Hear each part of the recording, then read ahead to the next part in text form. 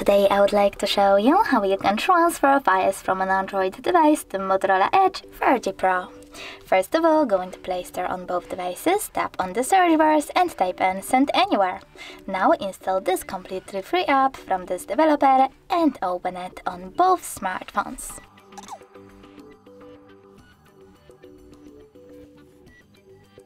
Over here you need to choose I accept, confirm, continue and allow, then do exactly the same on the other device. I accept, confirm, continue, allow.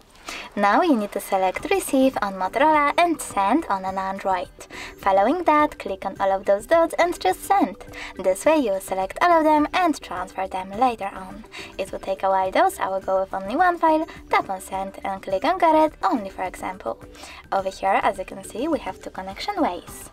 We can scan QR code by tapping on this scanning icon over here on Motorola, choosing while using the app or only this time and pointing our camera at the code, but we can also just input this key over here and tap on receive. Now after a little couple of seconds, as you can see, my photo was successfully transferred. Thanks so much for watching. If you enjoyed this video, leave a like, comment and definitely subscribe. Bye!